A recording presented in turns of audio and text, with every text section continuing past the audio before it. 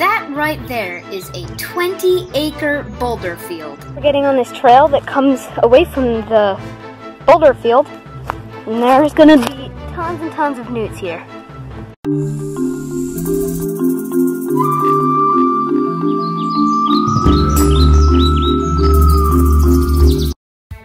Today, I'm headed to the Pocono Mountains of northeastern Pennsylvania.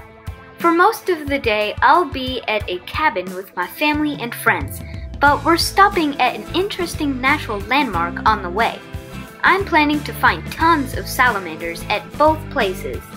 The subspecies of salamander in this video is the red-spotted newt, a subspecies of the eastern newt.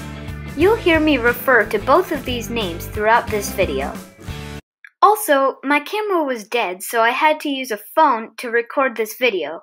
For that reason, the footage may seem a little shaky and the audio might be kind of weird.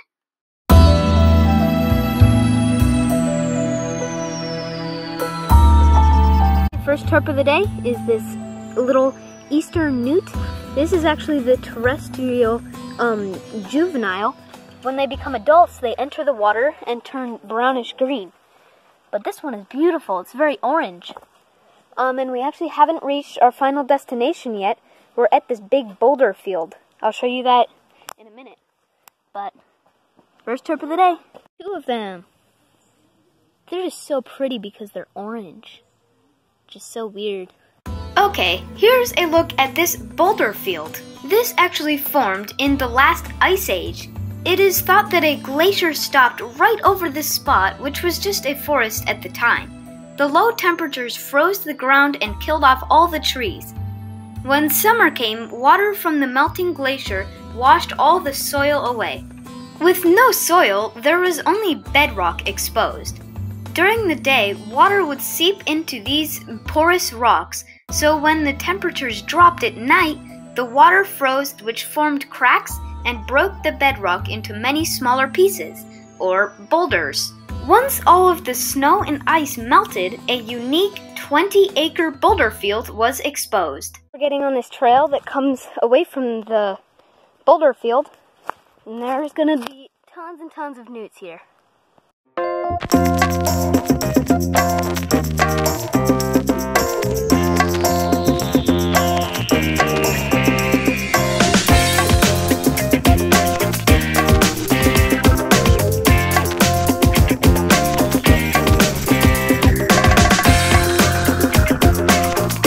I've arrived at the spot where I will be for most of the day, and there are lots of salamanders here. So let's see if you can see it. Despite the fact that it's bright orange, sometimes they're actually a little bit difficult to find. You can see those little red spots. It's why this subspecies is called the red-spotted newt. And this one's actually the biggest one of the day for sure. Very pretty looking. I looked up and I saw that. It is another newt. Definitely very colorful salamanders. This is another big one. The ones I found earlier today were all a lot smaller. Okay, we got another one. It's another newt. This one's actually a lot smaller. And it's like dark. I love these guys. They're just some of my favorite salamanders. So I'm going to show you how I'm finding these salamanders. So pretty much I just walk around looking at all these leaves and just looking for the bright orange of a newt. So I just look around everywhere, and sometimes I look again because you can miss them surprisingly easily.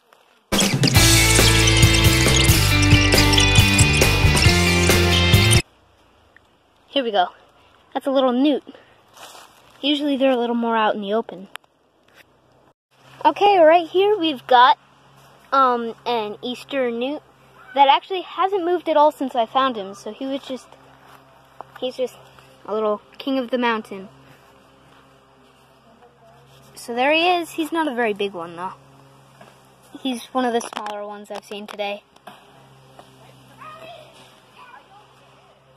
They just don't want to get away. They just want to stay there. They depend on their bright colors to warn predators that they are poisonous, and they do not taste good, and they could probably make a smaller predator sick. So they depend on those bright colors to scare predators away, rather than getting away themselves.